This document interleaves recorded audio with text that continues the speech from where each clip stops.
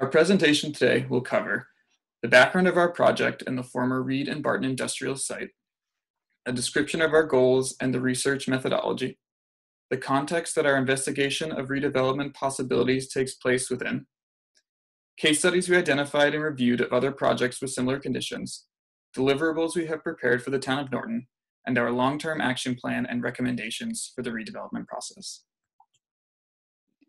Our project begins with the Town of Norton. Norton is located in southern Massachusetts in Bristol County between Boston and Providence, Rhode Island. The town is rural suburban and has a population of approximately 20,000.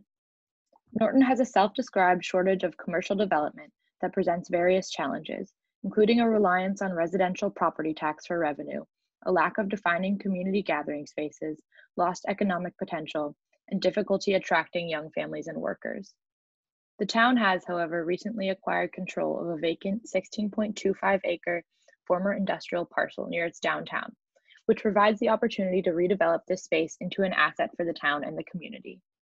The former Reed and Barton manufacturing plant that occupied the parcel closed in 2007, and when the company declared bankruptcy in 2015, the town took over control.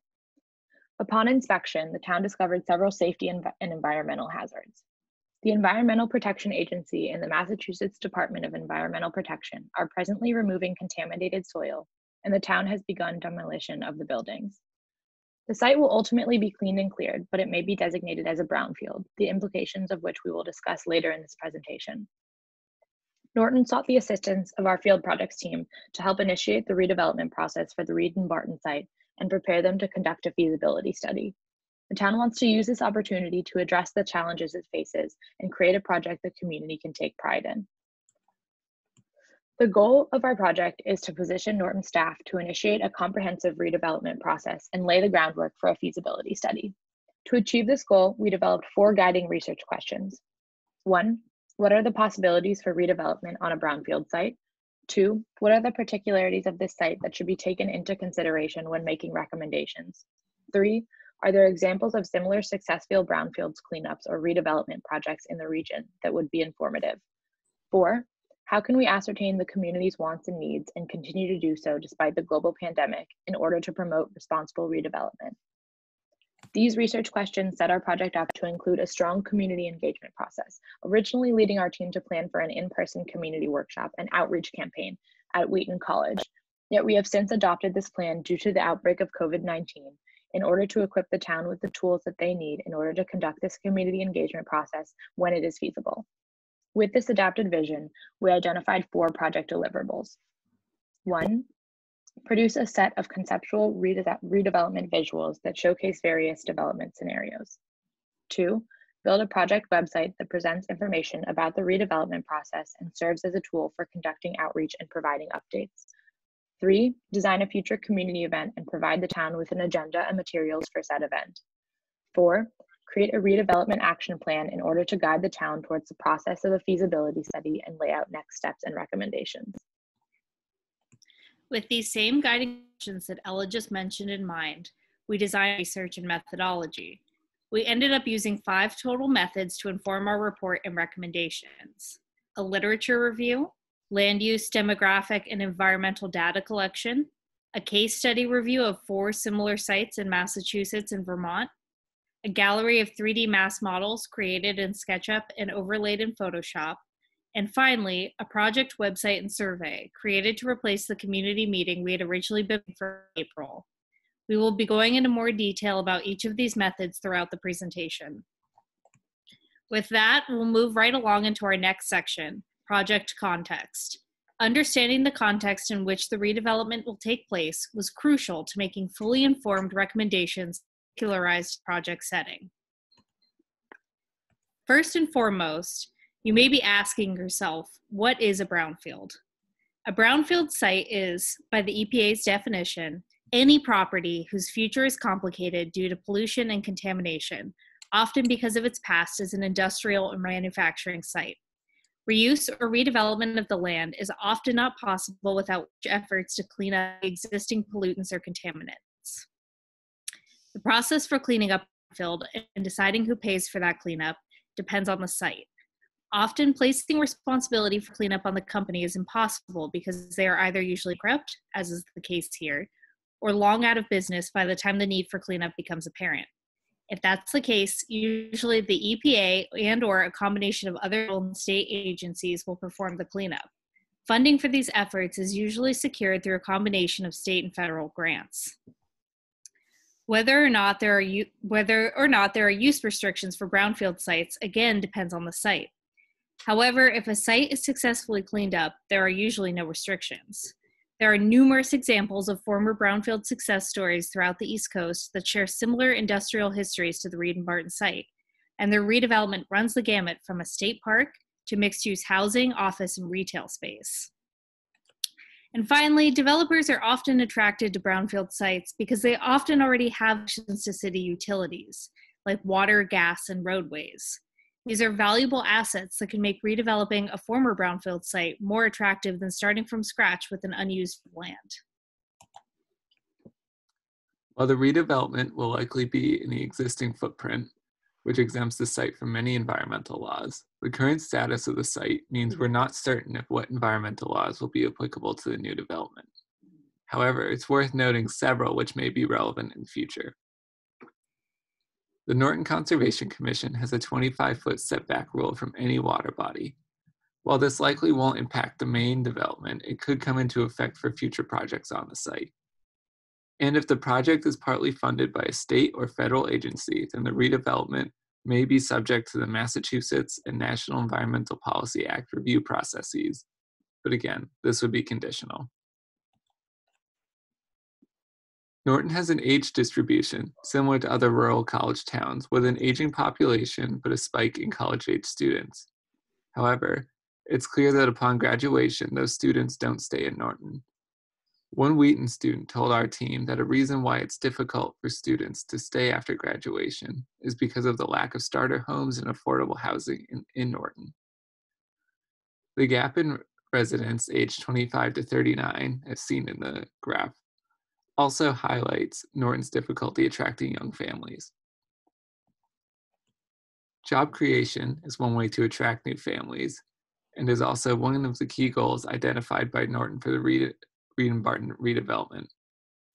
Between 2010 and 2017, overall jobs in Norton grew by 10.4%, though circumstances vary greatly by industry, as seen in this figure.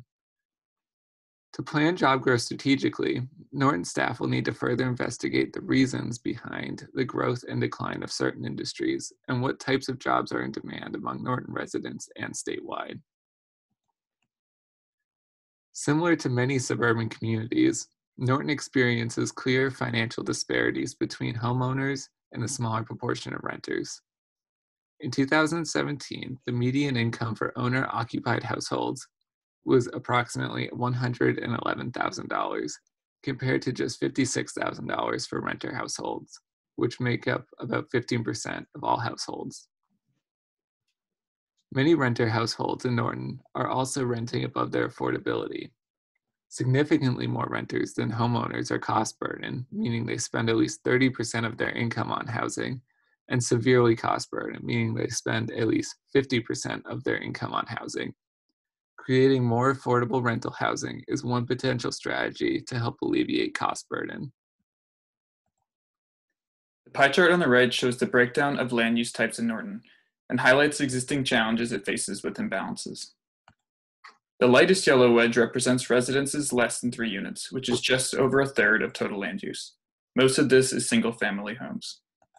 Mixed use, commercial, office, and multifamily, which are the uses that Norton is interested in for the Reed and Barton project, are the small slivers in the bottom right, combined accounting for less than 3% of the town's land use. The map on the left shows the existing sidewalk, bike, and transit network around Reed and Barton. Reed and Barton is located less than a mile from the village center, Wheaton College, and 2 bus stops on the regional GATRA system, but it is not connected to these areas by sidewalks, which are shown in purple on the map. This presents both an access and safety concern for anyone trying to get to the site without a car from these nearby destinations. Without changes, the only option is to walk along the side of the road on Elm Street, which you can see from the picture on the right is a narrow road with minimal shoulder space. In terms of utility infrastructure, The site is not connected to the town's sewer system, and if this remains the case, it could limit redevelopment options. However, the town is committed to exploring opportunities to extend the sewer system to service the site. The site is already connected to a gas main and water infrastructure. This map shows the current zoning of the Reed and Barton site and its surrounding areas. Reed and Barton, which is the parcel bordered in orange on the map, is currently zoned industrial, which does not support the mixed uses the town is interested in, so zoning will need to be changed before redevelopment can take place. There are two potential rezoning options. The first is to rezone to Norton's village commercial zoning type, which allows for the desired mixed uses with some special permitting. This type of zoning is common in Norton's existing commercial areas, including some nearby Reed and Barton, as seen in light pink on the map. The second option is to rezone to a proposed village center core district zoning type, which Norton planning staff are currently working on drafting. This zoning would encourage mixed uses and higher density and would streamline the permitting process for a mixed-use development faster than village commercial zoning. Next, we will discuss our case study review. The case studies were compiled both as a resource to inform our recommendations and as references for Norton staff to use going forward. We reviewed case studies in 4 municipalities that are shown on this map: Andover, Mansfield, and Lawrence in Massachusetts, and Bellows Falls in Vermont. Andover and Mansfield are both comparable mixed-use redevelopments, and Lawrence and Bellows Falls are both brownfield success stories. Like Norton, Andover is a suburban town in the process of redeveloping a former industrial site near its downtown, in their case, the Old Town Yard. The Town Yard site is 3.5 acres and is located within a larger district that was rezoned in 2015 to encourage mixed use, higher density, and pedestrian access. Andover used the outcomes of an extensive community engagement process, placemaking exercises, and a market analysis to create design guidelines for redeveloping the Town Yard, and is nearing the step of finding a developer for the project.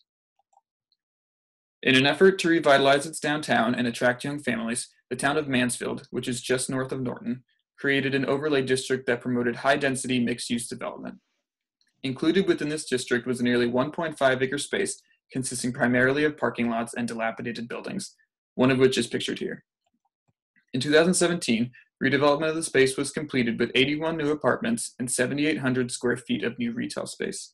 Since completion of the project, Mansfield has seen a growth in its population of young professionals and increased pedestrian activity downtown. As Greg mentioned, Bellows Falls, Vermont, and Lawrence, Massachusetts provided brownfield success stories. Lawrence is a Massachusetts municipality of about 7 square miles that consists of 72,000 residents. Lawrence is a former textile mill city in economic decline. Throughout a 15-year community engagement process, the city, along with community groups and local and state organizing, developed an emerald greenway along the Spigot River, a natural asset to the city that has been depleted throughout the years. The Spigot River Revitalization Project is labeled as an EPA success story and is useful to our project as a former mill site in Massachusetts that has been repurposed. Bellows Falls is similar to Norton as a predominantly residential town, where the Robertson paper mill operated for several generations until it went bankrupt in the 1980s. The Robertson paper mill site, also praised as an EPA success story, has been successfully cleaned up and awaits commercial redevelopment. Next, we will discuss our deliverables. These deliverables are tangible and immediate tools for the town of Norton to use when they are able to initiate the community engagement element of the Reed and Barton redevelopment project. When creating redevelopment concept models, we worked in both GIS and SketchUp. Starting with GIS, we worked with SERPID, or the Southeastern Regional Economic and Planning Development District, who had worked with MassGIS in creating zoning maps and maps with demographic data for the town of Norton. We took this spatial data and created base maps in GIS with outlines of the parcels surrounding the Reed and Barton area and imported these maps into SketchUp. In SketchUp, we created 4 main massing models that showcase the potential of the Reed and Barton site and allow for the public to imagine what a potential redevelopment might begin to look like. These models consisted of 3 mixed-use concepts and 1 purely commercial concept. Once created, we overlaid the models into a Google Maps image of the site through Photoshop in order to provide visual context, and we provided multiple views of each model. Here is an example of one of the mixed-use redevelopment massing models.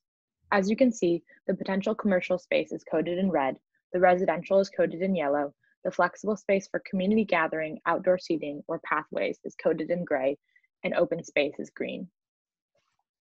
Now for the project website.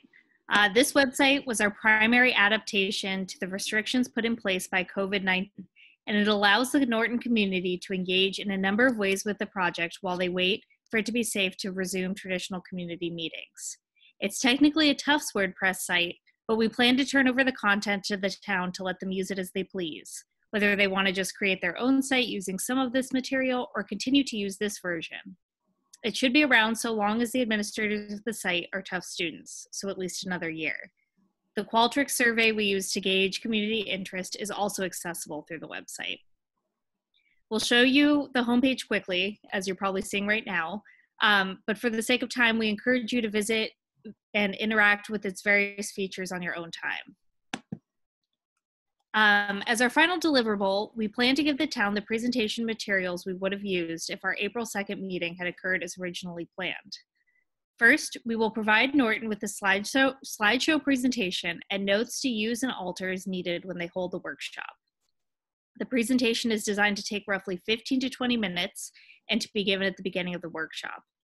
Then, after the presentation, the event is designed to convert into an open house style workshop, during which participants are able to engage with town staff and interactive materials at their own pace and interest. Some of the recommended workshop stations include interactive concept site models, small group discussion tables with staff, large notepads with broad "how might we" prompts that ask participants questions like, how might we make this site an attractive destination? Or how might we use this redevelopment opportunity to meet community needs? And personal site visioning, which involves drawing individual visions for the site on trace paper over an underlying parcel map. We actually got this idea from the SERPID master plan meeting a couple of us attended back in early March. These pictures were taken during that meeting and show how these more creative, interactive methods can be useful for gathering data. And they're also fun for the participants. So here these pictures show on the left a map of Norton where people could place stickers saying that they liked something, they didn't like something, they were concerned about it. There's a key to the stickers on the right, that big picture. And then in the middle, that's actually the trace paper over a map of Norton as well. And people just markers to color in what they thought change in the existing town zoning. So right here, someone had colored in a box to indicate that they wanted commercial in that site or in that parcel instead of what's there now. And so with that, we're ready to move on to the action plan. The action plan is the culmination of our research and lays out long-term strategies and recommendations for Norton to conduct its feasibility study and redevelopment process for the Reed and Barton site. The action plan is comprised of three main sections. The first addresses how to design effective community engagement. The second addresses considerations for brownfield redevelopment. And the third addresses major steps for the feasibility study and redevelopment process. We identified 5 foundational elements for the Reed and Barton project's long-term community engagement process. First, communicate the purpose. Norton's main goals for the community engagement process are to inform the public about the town's needs and motivations, gather information about community preferences and concerns, and generate feedback to improve proposals. To get buy-in and establish legitimacy, the town needs to be upfront and transparent about the purpose of the process and how members of the community will influence its outcomes. Second, promote inclusivity. Equally important to clarifying the purpose of the community process is thinking about who participates in it. To ensure that all voices are being heard, Norton should incorporate targeted recruitment strategies and make concerted efforts to encourage inclusive and representative participation. This includes expanding project advertising and information sharing to reach new audiences, optimizing accessibility so that all can participate, and conducting outreach aimed specifically at less represented groups. Third, establish community leadership. Harnessing and using community leadership will be crucial to the success of community engagement and the project overall.